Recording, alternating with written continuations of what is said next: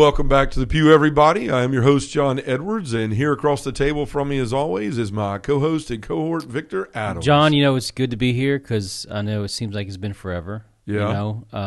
But the great thing is that I'm looking very forward to you and the I guess the broadening of your ministry heading to to the Holy Land. Yeah. That's something that's been been seeing you plan for at least a year and a half now, and it's a few weeks away? Yeah, well, it's not even a few weeks. Yeah. It's next Tuesday. So so there you go, next Tuesday. So, yeah, so by the time you hear this, you'll be gone, right? Yeah, You'll be already over there.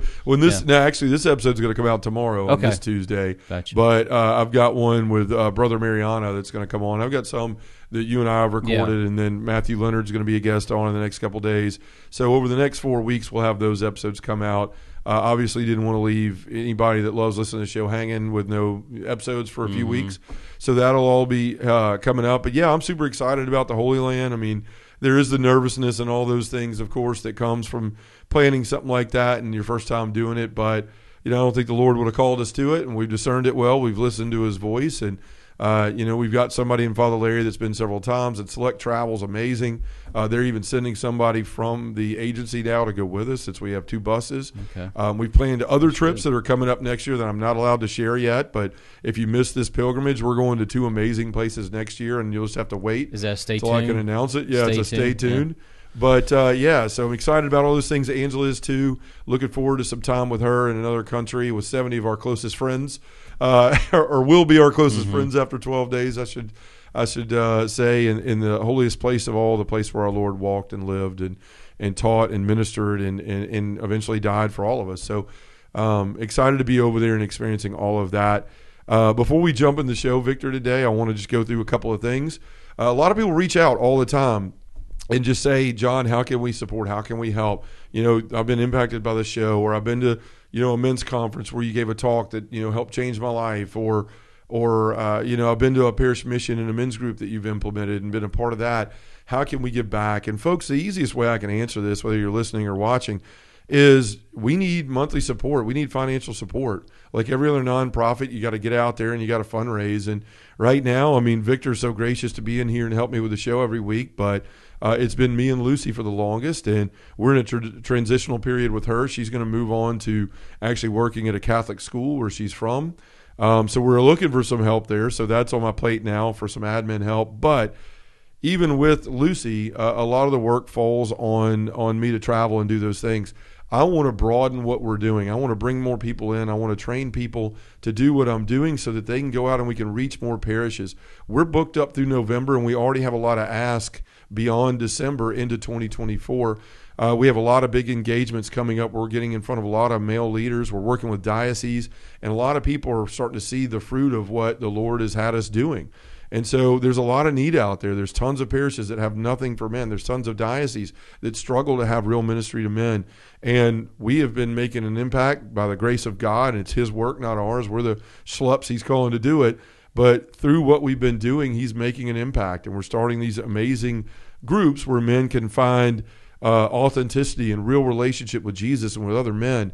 And so if you're somebody out there that's really looking for that, we can help you with that. I'll talk more about that here in a minute. But to continue to do these things, to make those things real, and the visions that we have for growing and expanding and, growing the footprint of the impact we can make, we have to have support. And while it's nice to get those one-time amazing, large gifts, and please, if you're doing that, thank you, and please don't stop. We need it.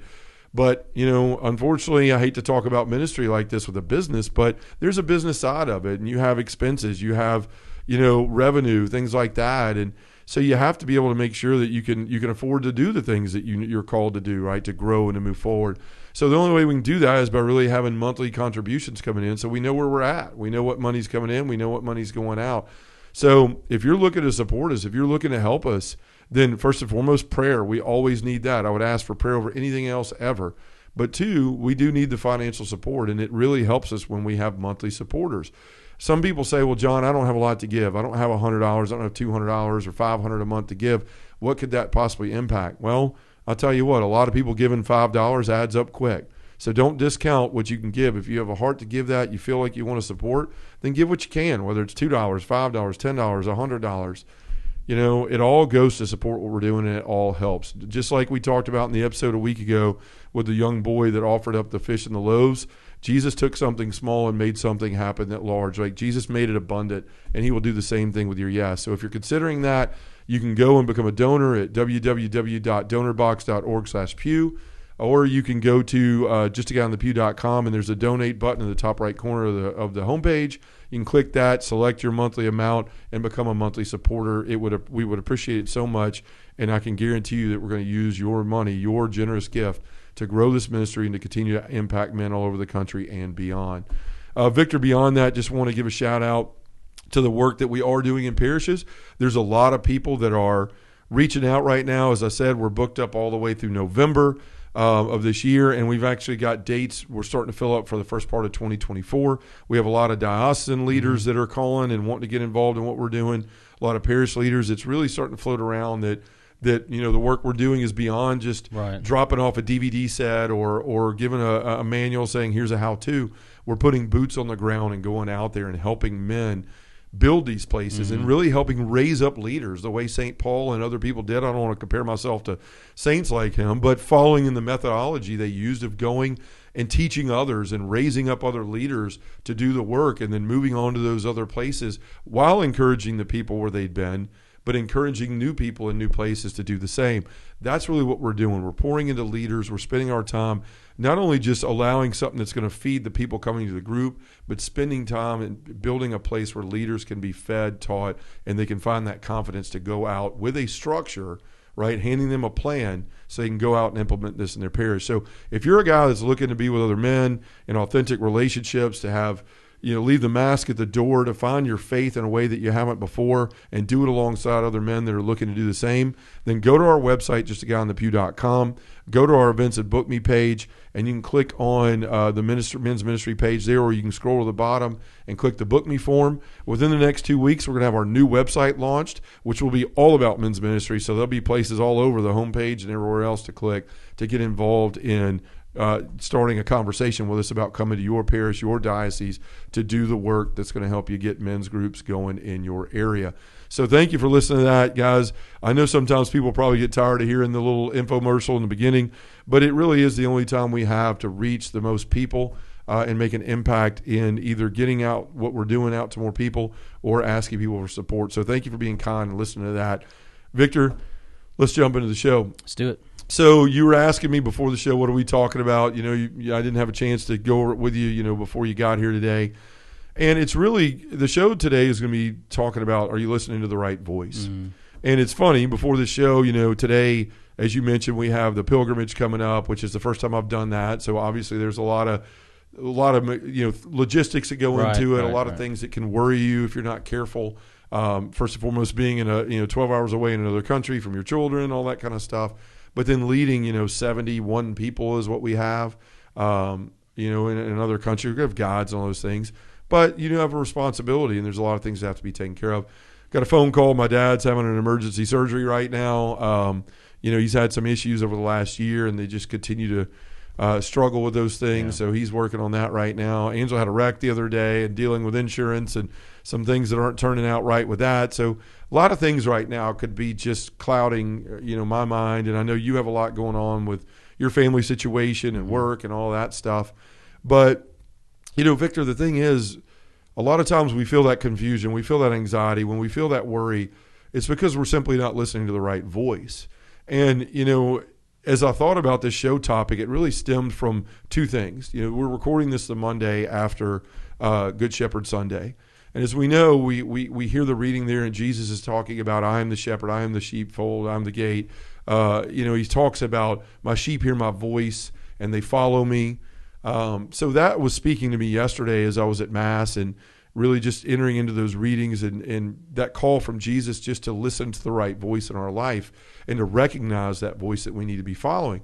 Well, Angela and I had some time last night too, where we sat down with the kids and we wanted to watch something. And Angela's in grad school, so it's rare that we get time like that to do those things now between her job and grad school.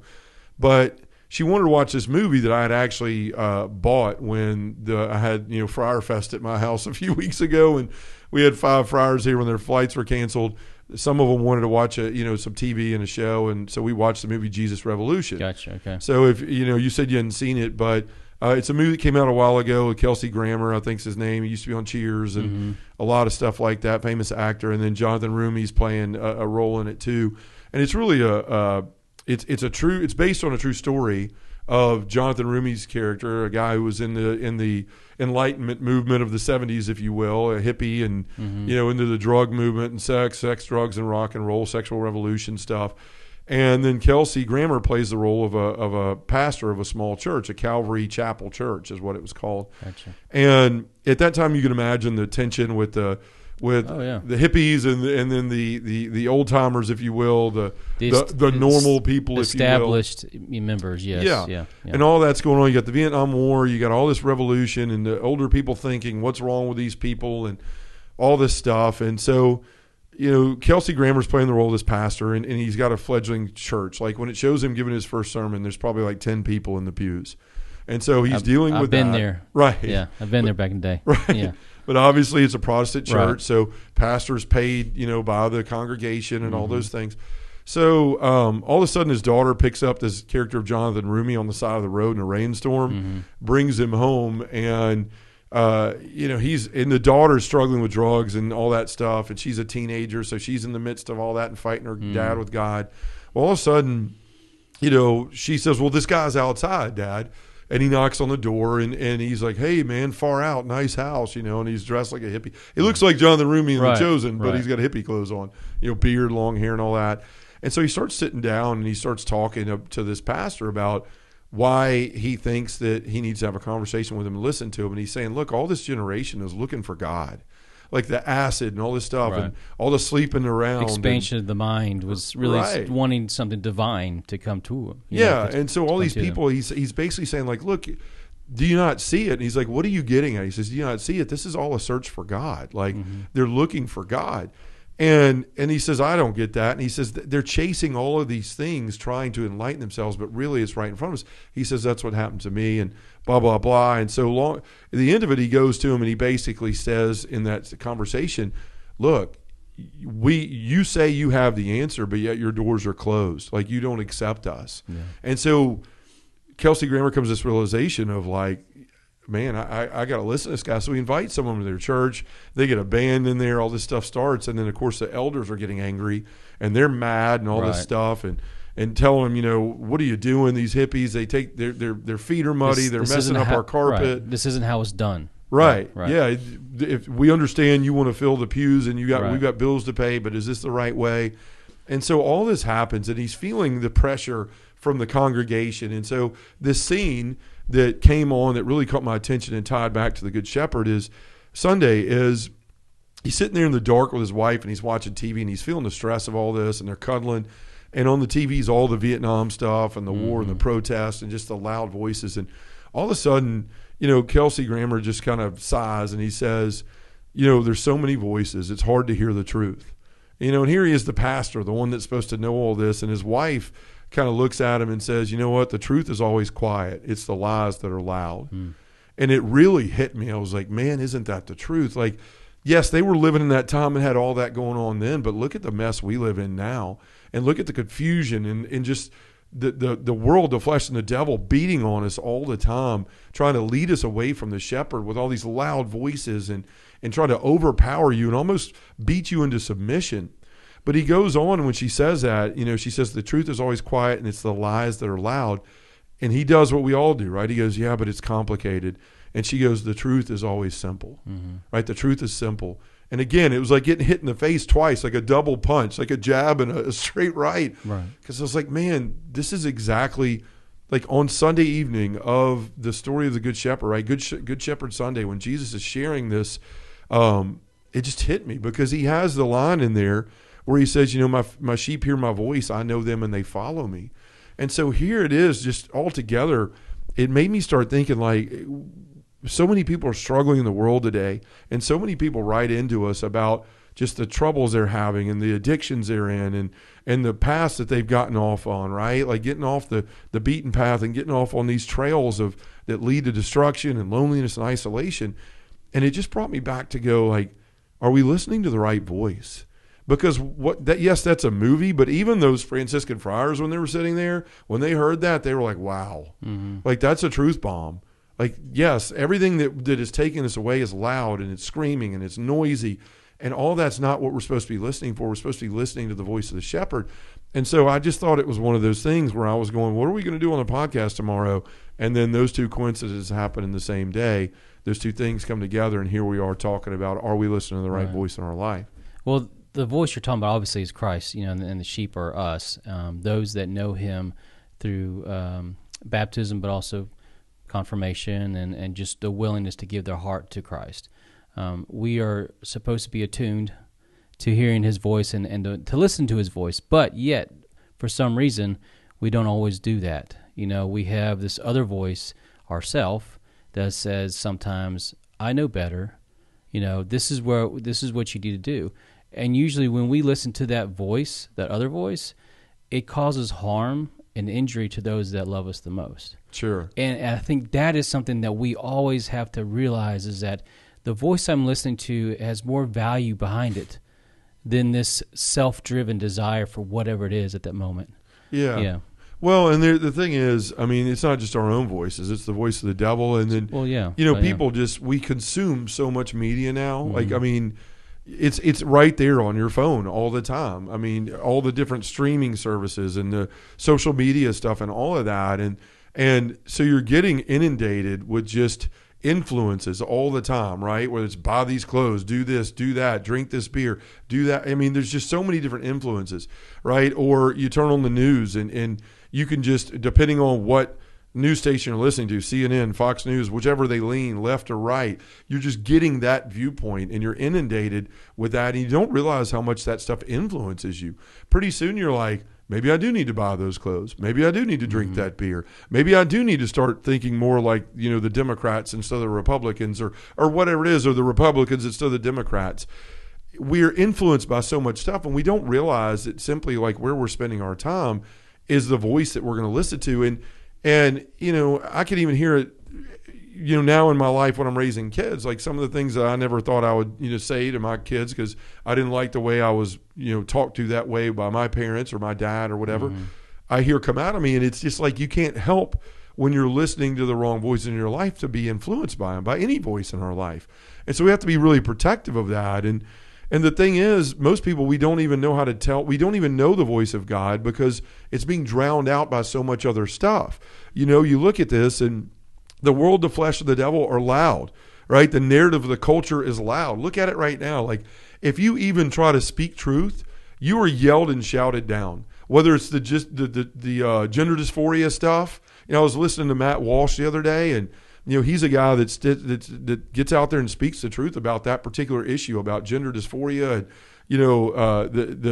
the male and female being truth, that there are two genders. There's not all these constructs that people have made, and he speaks about that. And he was sitting there getting just beaten down, and people outside of his house, and people had hacked him and given all his personal information about and his home address and shared all his personal emails. And it's like that, those voices that attack us, the world, the flesh, and the devil, the ones that are against truth, are so loud, and they're trying to get you to submit. And he was talking about how he had to hire full-time security and all of these things now to be in his house with him, not just when he goes somewhere, but around-the-clock security. The world, the flesh, and the devil are so loud with these things. And it's not just gender dysphoria and all that. It's against pro-life, right? You see these rallies, and there's the pro-life rally, and it's peaceful, and it's quiet, and people are marching. But then you see the other side of it, and people are screaming and throwing things and throwing paint on people and yelling, all this stuff. And the thing is, the narrative of the culture is loud. The bad influences in your life are loud. The temptations are loud. I think about whenever I have a moment where the devil puts a snare there, right? Your conscience is sitting there going, hey, John, you know what to do. Or Victor, you know what to do. You know what the right thing is. You know what God would want you to do. Yeah. Very quiet, very passive, very, not passive, but it's there, just consistent. Right. But then what happens? But you deserve this. You just need that drink, or you need that porn, or you need this, or you deserve this, or that anger was justified, and you need to keep doing this. Those voices are loud, and they're trying to overpower that quiet, still voice, that voice of the truth, so that you start to give into it. And they're trying to overpower your conscience and all that so that they drown out your morals and that call that we have within us to be heroic and to live a life of virtue. And so, those voices bring worry and anxiety and indecision. Yeah. Those are the things where we're losing peace in our life. But again, when we're not seeking out the true voice of the Good Shepherd, we're not seeking out the voice of God in our life, the voice of Jesus, then we don't even realizing how much even being in a place where you can hear these, whether you believe them or not, how much you're being influenced by these things. And that's why sometimes we find ourselves in the middle of a day where you just feel so over anxious and you feel so stressed out, you feel so worried and just almost, in despair, is because we're being influenced by these other voices and we're listening to the wrong ones. Well, going back to say the narrative of the culture is very loud. Well, it is. It's in everywhere you look, with your phone, your feeds through your social media. Everyone has a different opinion. I understand that. But when it's backed by aggression and finger pointing, saying that, you people, you say God loves everybody, but then they kind of, trash that in a sense. Well, yes, we love everybody, but there's a standard of necessary of behavior, moral behavior. Yeah. And it's you're right. It's like that stance is kind of being lessened and lessened overall in the media, in the public stratums of opinion. And it seems like when people who are trying to speak truth through the body of Christ, it seems as if they're being taken off, like they're just being picked apart. And it's tough to stand up against a wave of influence that seems, damaging, and harmful, because people, if they spite you, they will do whatever they can to dishonor you. Yeah. And I think for those who are faithful people, we know that there's things that we can't control over, but what we can do is try to live the best life we can. And continue to stand up for the truth. And that's, right. As you were talking, I was thinking of Pilate and Jesus and the crowd as a good example of where we can be in our life. Pilate, by all means, in some of it, he was trying not to crucify Jesus, right? He was trying to, this man's done nothing wrong, and he's asking Jesus. And Jesus said, for this I was born, to come into the world and testify to the truth. And what is truth? Like, Pilate's asking these questions, but what happens? Like, even though he's worried, whether it's because his wife, had the dream and said, don't crucify Jesus, whatever his reasons, he didn't feel like he wanted that Jesus was deserving of that punishment. Yeah. But what happened when he went outside and tried to stand up to the crowd, the shouting, the yelling, crucify him, as we all partake during Holy Week and the recounting of that, like, we start hearing all this. And then, the Jews basically telling him, you're not a friend of Caesar, right. and screaming and yelling. And he listens to the wrong voices in his life. And what happens? He gives in and he says, he tries to, I'm washing my hands and I'm done with this. But he wasn't ever done with it, right? That was on him as much as it was anybody else. Right. And so we can find ourselves in the same situation where we're trying to wash our hands of the truth because these other voices are loud. So we have to learn how to listen to the voice of the Good Shepherd. We have to listen to the right voice in our life and how to learn how to do that. And the thing is, when people ask me that, well, John, how do you hear God's voice? What is the right voice? How do you discern? It's the quiet one, right? It's the quiet one. It's the one that's not shouting. It's the one that's not domineering. It's the one that doesn't bring anxiety and worry and peace. And it brings peace, but not worry and anxiety and doubt and despair. And, it's in the quiet. And we even see that in the Old Testament. If you go back to 1 Kings 19, 11, and 12, you've got Elijah, and he goes to the mountaintop, right? And I think it's Mount Horeb. He's on, and he's going to listen for the Lord. And it says in verse 11, he said, go out and stand on the mountain before the Lord, for the Lord is about to pass by. Now there was a great wind, so strong that it was splitting mountains and breaking rocks in pieces before the Lord. But the Lord was not in the wind. And after the wind, an earthquake, but the Lord was not in the earthquake. And after the earthquake, a fire, but the Lord was not in the fire. And after the fire, a still small voice. And that's when he heard him. When everything was quiet, when everything was still, when everything slowed down, right? He heard the voice of God and he had a conversation with God. This is a hint to how we start to find that right voice in our life, how we start to tune the noise out, right? Jesus isn't the one. Jesus isn't loud. He's not accusatory. He's not hateful, right? He doesn't bring worry. He brings peace. He's the good shepherd. And this is what he means when he says this in Scripture. Again, John 10:27, my sheep hear my voice and I know them and they follow me. He says this in John 10:3-5. The gatekeeper opens the gate for him, and the sheep hears his voice. He calls his own sheep by name and leads them out. When he has brought out all his own, he goes ahead of them, and the sheep will follow him because they know his voice. In Isaiah 30:21, it says, "And your ears shall hear a word behind you saying, this is the way, walk in it. When you turn to the right or when you turn to the left." Right? This is our Lord saying again and again, like, I'm in the whisper. I'm in this quiet. I'm in the silence. One of my favorite books was one written by Cardinal Sarah, and it was about silence. Mm-hmm. And it really taught me a lot about you can't hear God in the noise. You can't hear God in the hustle and bustle. It's hard to hear God when you're running on the never-ending hamster wheel of life, night and nothing, trying to keep up with all of what the world and the devil and the flesh is trying to distract you with. We have to be very good about taking time to step off of that, right? And listening and discerning, right, through those voices.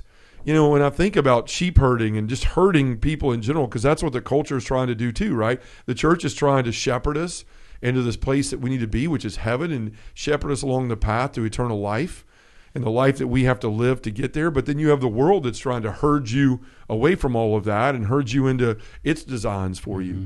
So when you look at the imagery of that, you have the sheep that Jesus he loved to talk about all the time, right? And it's all through the Bible. King David was a shepherd, right? There's just all this metaphor used throughout the Word of God. But you look at sheep herders, and they're not behind the sheep, like whipping them or prodding them or screaming or making loud noises. They're walking. It says traditionally, when I was looking at sheep herders, they traditionally walk in front of the sheep. The sheep are watching, but they're following because they know their voice, right? They said that sheep herders would normally sing or they would speak to the sheep so that they would recognize condition them. Of voice, yeah. Right, and then if they had some that were running off and leaving, then they would like break a leg and then put it over their shoulder. That's why the image of Christ, carrying the lamb or shepherds carrying a lamb is because they would break the leg so they couldn't run off and they would have to carry it, and then it would become accustomed to the voice of the Lord. I mean, why do we suffer, right? Plus, sometimes we're running off, right, and we have to suffer to come back to the Lord. Plus, they would know the scent of the shepherd, right? Too. They would know the scent, and so, and that's what Pope Francis calls a lot, for pastors and other people is, we need to smell like the sheep. But my point with that is the shepherds are walking and they're peacefully leading these sheep, and they're not screaming, they're not doing all those things. You look at like herding cattle, which is a lot of what our culture tries to do. Mm-hmm. They're trying to like set a trend or make this popular or make this certain belief become the overall belief, to knock truth out of the way and to allow this to become the new narrative, like the gender dysphoria and the stuff we've seen with abortion in the last few years. And that's almost like people herding cattle. Cowboys are behind cattle. They're whipping things. They're shooting guns off. They're screaming. They're yelling and trying to herd them in a certain direction. This is what we need to remember when we're in these moments of what we're trying to discern. Do I feel like, am I listening for the voice that seems to be quiet and peaceful, that's leading, that's walking out in front of me, that's directing me? Or am I moving and making the choices I'm making in my life because I feel like somebody's behind me and rushing me along and yelling at me and screaming at me and demanding that I make certain choices? That's going to help you start to discern some of this. And really, it brings us to, what are we trying to give our time to? Right? What are we spending our time doing? Are we spending our time doing the right things? Because there's only certain ways you're going to be able to listen to Jesus in your life. You're going to be able to hear that voice that we need to listen to. The other things that we're listening to and we're affected by are the time we're spending on social media. Are you sitting there every night watching the news and going, here we are again, the world's going to hell in a handbasket, and here's the different ways it's going that way tonight. What are we allowing to influence us in our life? And what are we giving time to? Because the thing is, at the end of the day, Victor, where we spend our time is where we're going to be influenced, right? If we're spending time on good things, we're going to be influenced to live those good things. If we're spending time in the negative things, and that's why I don't watch the news. I live in Memphis, Tennessee. Why do I ever want to turn on the news? You're going to hear one good thing at the very last 3 seconds of the news, and the first 45 minutes or however long that show is going to be murder, death, kill, steal, rape, pillage, all this stuff. It's going to do nothing but highlight the negativity in the world, and it's garbage in, garbage out. Yeah. right? Or are we going to go spend time doing the things we know as Catholics and as Christians that are harder and that we may not want to give the time to, that we also convince ourselves we're too busy to do? Are we going to put in that time and that effort to do that? Because that's the only way that we're going to know where do we need to go in our life as a church and in this culture. Well, I see you have a how-to down there, so because it's always good because we give so much good information. Yeah, we assess kind of like the need, we dissect the problem, but yet the solution is something that's always difficult because that means work. Yeah, we sure. have to progress towards something, fight against our internal struggle to because no, I don't want to do that. That doesn't feel right, or that's too much for me to do. But we have to identify like who should we be?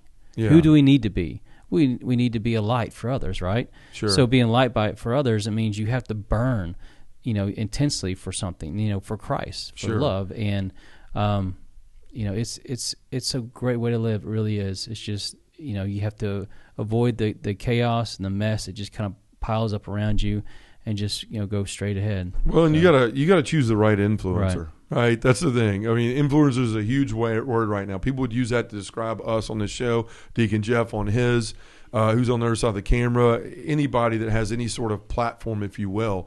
So, are you choosing the right influencer? Mm-hmm. Right. I mean, are you listening to the right shows? Are you listening to things that bring you back to Christ? Or are we spending our time like in things that don't matter and that lead us away from them? Right. Yeah. Those are the choices we have to start making in our life. But as far as how-tos. Like, I really have 3 written down here. One, we need to slow down. We need to slow down. The world is designed to get you to speed up, right? If you're too busy, you're not slowing down enough. You don't have enough time to pay attention to Jesus, mm-hmm. right? Keep them so busy, so distracted, and that's the wiles of the devil, right? We've heard it in the Screw Tape letters and all that. If you read that book makes you feel like you want to take a shower immediately after reading it. But the whole thing in that book, which was brilliant by C.S. Lewis, was every time a thought was coming into the person's mind that was from God, or as they called the enemy, they did whatever they could to distract them. Right. That's all the world is doing. Be louder. We're going to sit here and bang drums and have a megaphone while Jesus is over there whispering, right? We're going to get their attention this way. So we need to slow down. You can't hear Jesus when you're too busy to stop and listen to him, right? We need to be intentional. Right? This is the thing. Like, we're intentional about everything else in our life. We're intentional that we got to go to the grocery store. We're intentional that we got to go to the gym. We're intentional that we have to go to work. We're intentional about all of those things. We need to be intentional in our spiritual life about when we're going to sit down and listen to God, mm-hmm. right? Because outside of Sunday, let's be honest, a lot of us aren't doing it.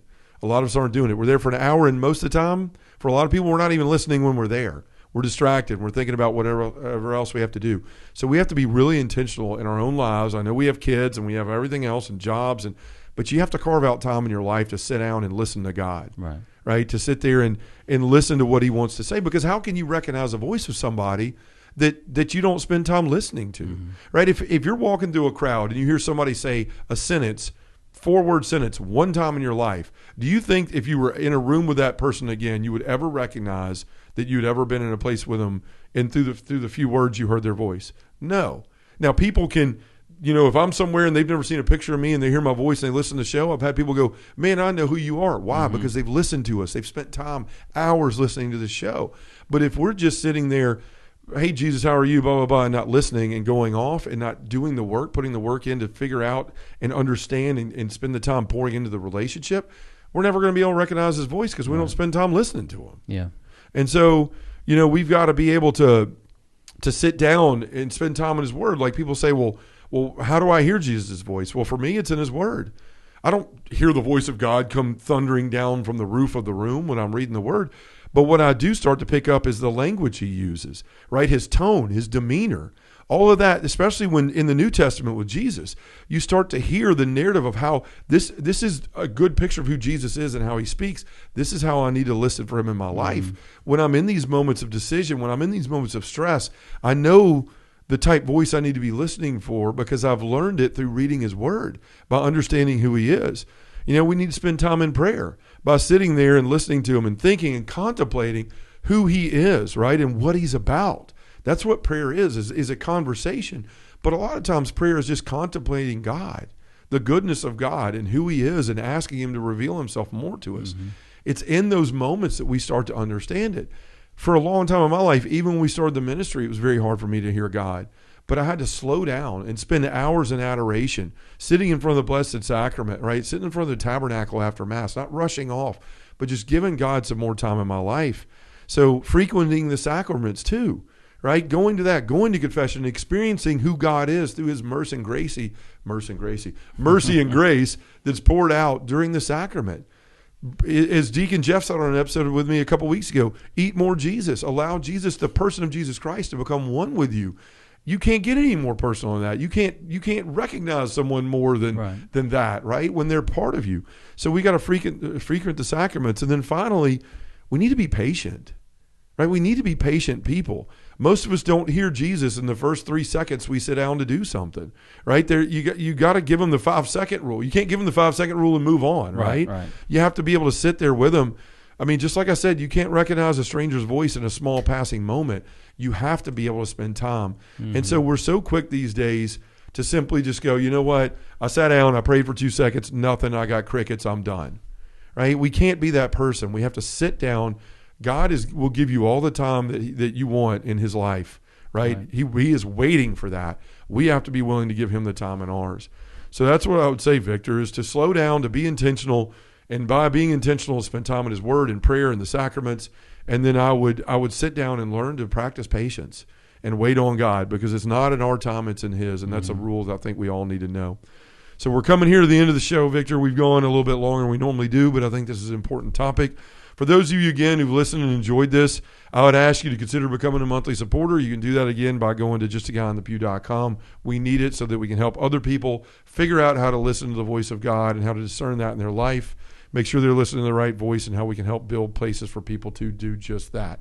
So, Victor, let's take all of this and the intentions of those listening to prayer right now. In the name of the Father, and the Son, and the Holy Spirit, amen. Heavenly Father, the world is so loud and seems to get louder by the minute. There are so many voices trying to lead us in so many wrong directions. Help us to understand that the truth is simple, and we find it by simply slowing down and entering into the silence. And Father, whenever we find ourselves trying to find our way through the noise, remind us to listen for that small, still voice of your Son, the Good Shepherd. In the name of the Father, and the Son, and the Holy Spirit, amen.